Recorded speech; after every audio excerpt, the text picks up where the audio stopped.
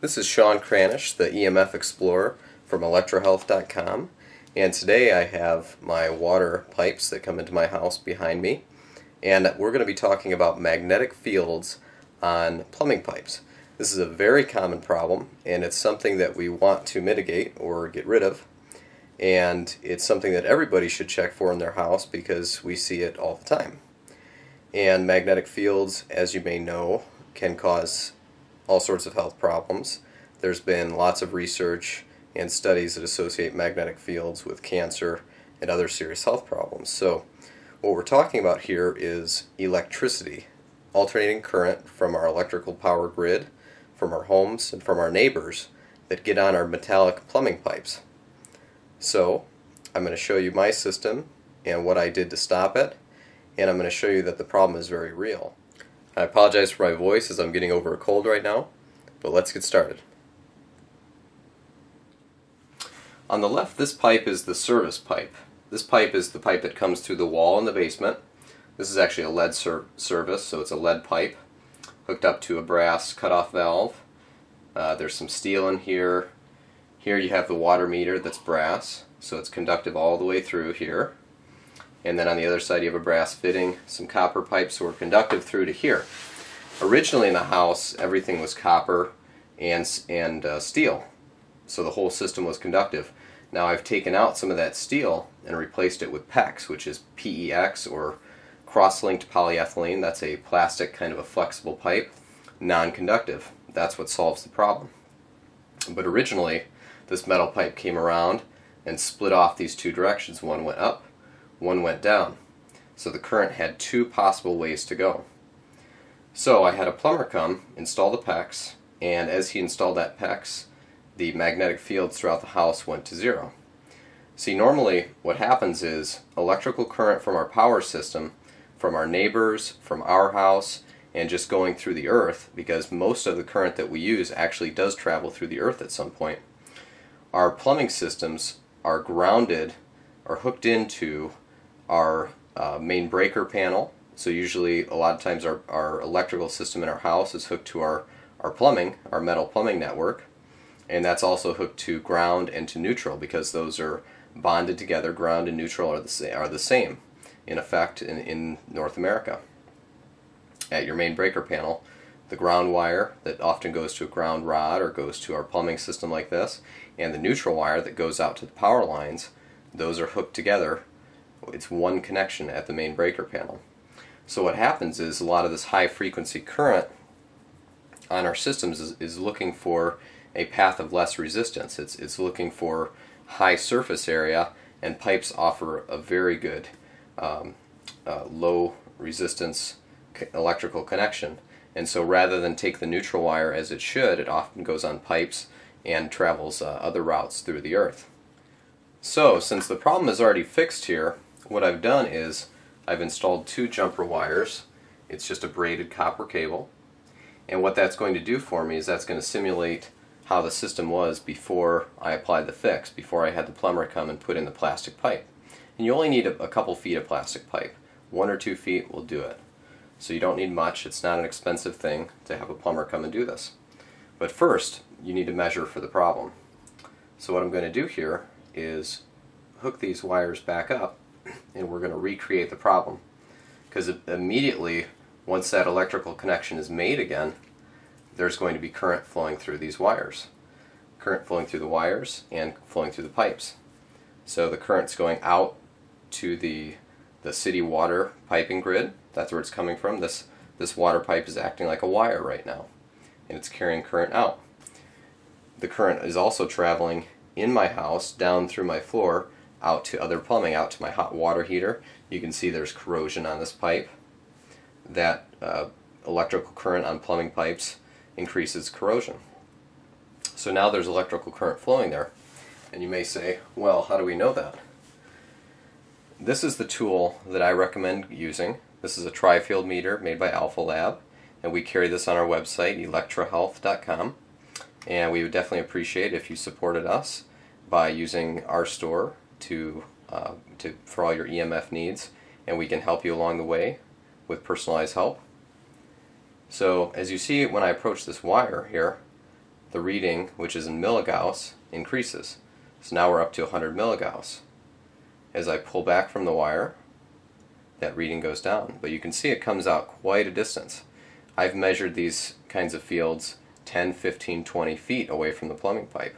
We could be probably on the other side of the room, and we'll pick up when this pipe is connected.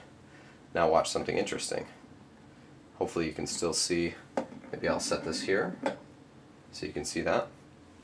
So we have an electrical connection right now, and we have milligauss, we have a magnetic field emanating from the pipe. The magnetic field shows us that there's electrical current. Whenever you have electrical current, you have a magnetic field. Let's disconnect these wires a second. As you can see, the magnetic field drops to 0 or near 0, what it was in the background level. If we touch the wires, it goes back up again. Now the current's flowing.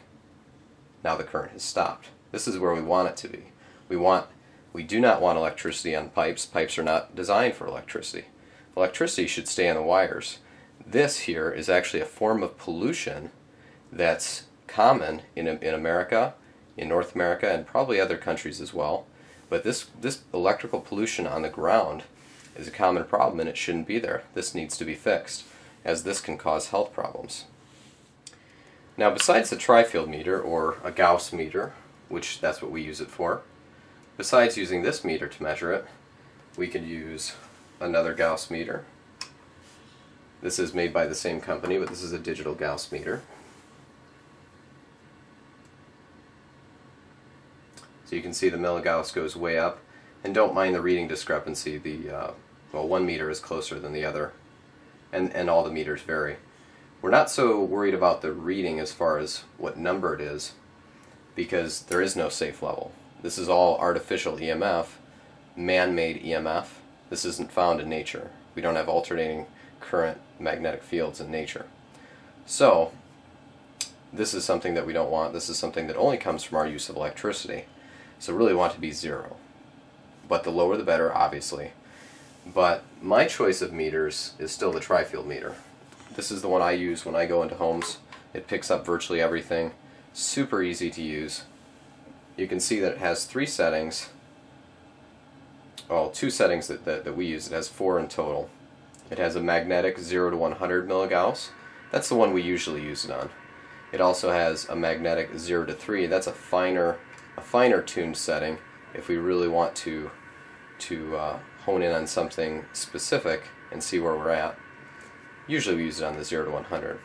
Now the electric field setting and the radio microwave setting on the meter, while they're there, I don't recommend using them. They're not sensitive enough to be useful for health reasons, to pick things up, and so using them could give you a false sense of security. I would recommend ignoring that they're even there. Use the tri-field meter from electrohealth.com. Use it just for the magnetic settings. Use it as a Gauss meter. It's one of the best out there, and definitely the best in its price range. So you're going to be very happy with this meter, as it's going to show you a lot that would otherwise go unseen. It's triple axis, so you can point it any direction you want. It doesn't matter. It'll pick up everything. I'm going to show you with yet another meter that this electrical current exists. So I've got to hook the wires back up here, screw them back together, get that current flowing again. This is a meter that I carry with me. It's not one that I recommend getting because most people don't need it, but this is a meter that comes in handy for measuring for ground current and measuring for current in places where it shouldn't be. What this is a clamp meter, or an amp meter. This measures current in amps, and what you do with it is you put it over one wire. Now here we have a pipe and we have a wire. I'll put it over both and you'll see that the reading will be the same no matter where I put it. So first I'll clip it around this wire, and you can see we have a reading of 1.16 amps. That's quite a bit of current. That's a lot of current, actually. In certain settings, it takes far less than 1.16 amps. I believe it takes around 50 or 80 milliamps. I'll put a correction on this video if that's incorrect. But it doesn't take much to actually stop a human heart. So this is way more amperage than is needed to stop a heart. Now, if I put my left hand here and my right hand down there, I may be inducing current into my body across my heart, and that could be potentially harmful. I don't think it would hurt me here, but I'm not going to experiment on myself, and I recommend you not either. This is another reason why this problem needs to be fixed, because I'm sure people have been killed in showers. I know they have overseas a lot when electrical current gets on plumbing, and I'm sure there's been many cases of heart attacks in showers that were actually due to electrical current. But here, as you can see, so we have 1.16 amps over the wire. We'll check it again. 1.04. It's going to vary as neighbors in the area, because this current doesn't necessarily come from my house. I can actually shut off my main circuit breaker and the current can remain. So this could come from neighbors as well. I can clamp over the actual pipe here and we'll have the same amount, 1.03, 1.04. It doesn't matter where I clamp. I can clamp around this pipe down here as well. Whoop, that's on the wrong side of the wire. You can see I clamped above, so it has nowhere to go. It would actually be down here that I need to clamp. So you can see the current's actually flowing through that pipe. 1.06 amps. Same amount of current is going to be all throughout this system going on the pipe.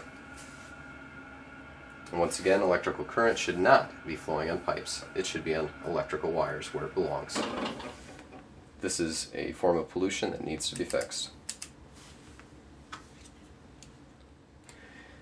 So now we've proven that the current is here. We've proven it with 3 different meters. We could use other meters as well, but that should be sufficient to prove that it's here.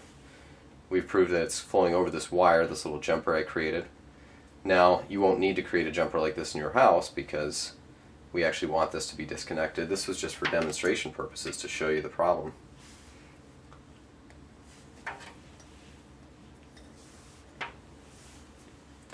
So, now on to the solution. The solution is to use a plastic piping, and what we want to do is take out a small portion, could be 1 foot or 2 foot, that's plenty, of the metal pipe coming from the service, coming from outside your home, that comes into your home. This is the metal pipe here. Usually you have to do it on the other side of the meter. This would be your home side. This goes to all the plumbing in the home, and then this side goes out to the street. So usually on this side, on the home side of the plumbing, is where you need to take out a small portion of pipe. They do make things called dielectric couplers and things, but it's really not necessary to get a specialized piece of equipment. All plumbers are going to have PEX. You can pick this up at the store. There's even videos online where you can do it yourself. PEX piping, it's really not hard. But if you just want to have a professional come and do it, they can do it in probably a half hour and be done with. Probably around $100, $150. Shouldn't have to pay more. So what you do is on your side of the plumbing, before the pipe splits off, as you can see, mine splits off right here close to the meter. Other pipes may split off further away from the meter, but the point is you want to get it while it's still one pipe, like right here before it splits off. Okay? By doing that, you've completely broken that circuit.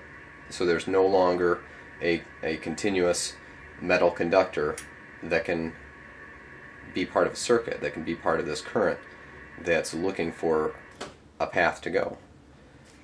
So once you break that off with the plastic pipe, you eliminate the current 100%, you eliminate that magnetic field. Now keep in mind, the magnetic field doesn't just go in your house near your meter like we're demonstrating here. That magnetic field will go along this pipe the whole way of the house. And it can split off, it can go multiple directions, and it can go out 10-20 feet. So it can fill your entire living area with an oscillating, a back and forth, positive and negative, oscillating magnetic field. That's a push-pull, push-pull, push-pull, push-pull. Something your body is not going to encounter in nature, or something that we didn't encounter in nature until we had electricity. That can also be high frequency, so it doesn't necessarily just have to be the 60 hertz. There can be higher frequencies than the 60 hertz on there as well, and those higher frequencies are more energetic. So, by simply installing some plastic pipe, you can eliminate that problem. If you do have any wiring, you would need to unhook the wiring. There are building codes and things, so you might want to check your area. As for me, I leave mine disconnected. I don't want electricity on my pipes, and if I hook the ground jumper wire back up, we're going to have electricity on the pipes. The power company needs to fix their problem. They need to keep their electricity on their wires. So I'm not going to have a magnetic field in my house that's going to affect my family and my children. This is a very easy fix, and this is what I recommend doing. This will completely eliminate the magnetic fields coming from current electricity on metal plumbing pipes. And once again, the tool that you really want to use is the tri-field meter from electrohealth.com. And you can actually just put this on the 0 to 100 range and walk around your house with it. And the way to tell is if you get up to a plumbing pipe and you see that needle go up, and then you back away, you see the needle go down. You can also come at it from a different angle. You come from below or from above to verify that you are measuring the pipe and nothing else nearby, nothing electrical nearby.